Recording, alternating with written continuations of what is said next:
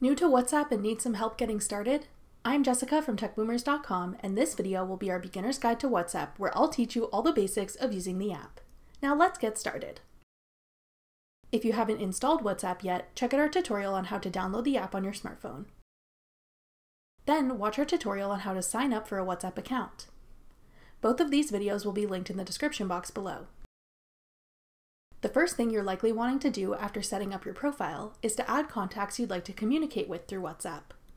Since WhatsApp is set up using your phone number, all you need to be able to add a contact is to have their cell phone number. Start a new conversation by tapping the chat icon in the top right corner. You'll then be able to see your contacts that are using WhatsApp. Tap the name of the contact you'd like to chat with, or type their name in the search bar at the top.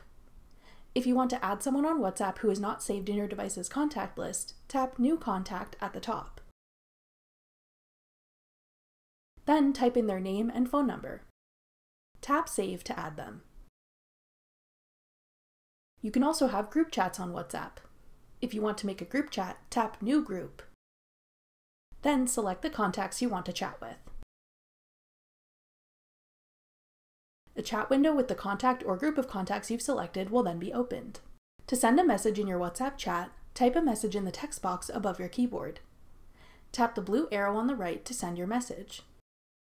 If you tap the plus sign on the left, you can share pictures or videos, documents, your location, or a contact's information. Once you've selected the image, document, etc. that you want to attach, tap the blue send button to share it in your chat. You can also access the option to create polls by tapping the plus sign. This feature is super helpful when trying to make decisions in a group chat. Type in your question and answer options.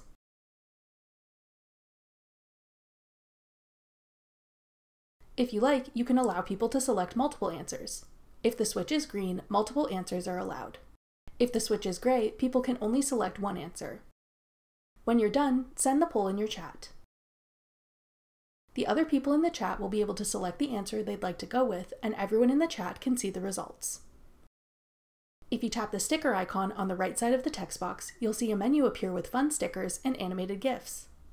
By default, you'll only have a few sticker options available, but you can download more by tapping the plus sign at the top right corner of the sticker window. Tap the download icon beside any sticker pack you'd like to download. Swipe down to close the sticker download menu. If you're using an iPhone, you'll also see stickers with your Memoji here if you have a Memoji set up. Once you've downloaded multiple sticker packs, you can switch between them by tapping the icons along the top of the sticker window. Tap a sticker to send it in your chat. If you'd like to add a sticker to your favorites, tap and hold on a sticker, then tap Add to Favorites. Your favorite stickers can be accessed by tapping the star icon. Within this window, you can also find fun animated GIFs to send in your chats. Unlike stickers, these don't send as soon as you tap them, so you can tap a GIF and watch it all the way through before deciding if you want to send it. You can send voice messages by holding down the microphone icon. Release the microphone icon to stop recording, and your voice message will be sent automatically. If you're recording and you decide you don't want to send your message, swipe your finger to the left to cancel it and delete your recording. Another cool feature of WhatsApp is that you can use it for free voice and video calls. To call one of your friends through WhatsApp, you can tap the phone icon in the top right corner of your chat to start an audio call, or the video camera icon to start a video call. You can also tap Calls in the bottom menu, then tap the new call icon in the top right corner. Starting a call this way works the same as starting a new chat. Simply scroll to the name of the contact you'd like to call, then tap the phone to start an audio-only call, or the video camera to start a video call. You can make group calls by selecting New Group Call, tapping the names of the contacts you want to include, and then tap the icon for either an audio call or a video call. You can have up to 32 people in a group call at one time. Check out our tutorial on WhatsApp group calls to learn more. We'll have it linked in the description section below. WhatsApp also allows users to share status updates, which work quite similarly to the Stories feature on other social media apps like Instagram, Snapchat, and TikTok. Tap Status in the bottom menu to get there.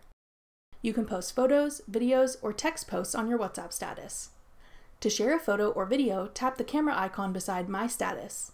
This will open a camera window where you can capture a new photo by tapping the circle icon at the bottom, or a video by holding down the circle icon. You can also upload images from your device's camera roll. Scroll sideways to see more of your saved images, or swipe up to see all your albums. Tap an image to select it. Then add a caption to your status and tap the blue send icon to share it. To share a text post to your status, tap the pencil icon. Type in what you'd like to say. In text statuses, you can share clickable links to websites, YouTube videos, or your social media profiles. Change the color of the background for your text post by tapping the color palette icon in the top right corner. Change the font by tapping the T icon. When you're done, tap the blue send button to share it. A newer addition to WhatsApp is the Communities feature. Communities are a more advanced type of group chat where you can invite people in your neighborhood, at your workplace, or another organized group to all participate. This is a great way to keep in touch with your community and stay updated with things that are going on. Tap Start a Community to create your own. Give your group a name and type in a description for the purpose of the group. Then tap Create Community.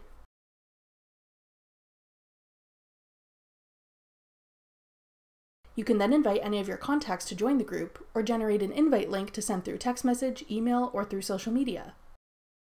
If you've been invited to join an existing community, tap the link you were sent to open that community in WhatsApp and get started as a new member. That does it for our beginner's guide to WhatsApp.